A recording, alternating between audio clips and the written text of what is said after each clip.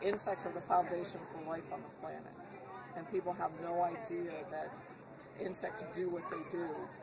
From the very, very baseline, we have plants that are directly getting their energy from the sun. The next rung up from that is insects. And insects do everything from aerate the soil, clean the environment. If we didn't have insects, and if something died, it would be there forever. They turn all these leaves and things that you see on the ground. If it weren't for insects, they would stay there forever. They would never turn into soil. So they make topsoil. They clean the soil.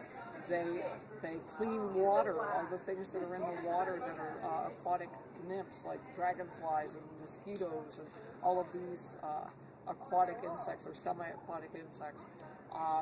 They provide food for other things. And they literally are just so much an important part of the ecosystem. And we don't even see it because they're so tiny. And we've got such a misunderstanding about what role they play on the planet. There's a very famous entomologist by the name of E.O. Wilson who said, if we do manage to kill all of the insects on this planet, humans will be dead within 4 months. That's how important they are.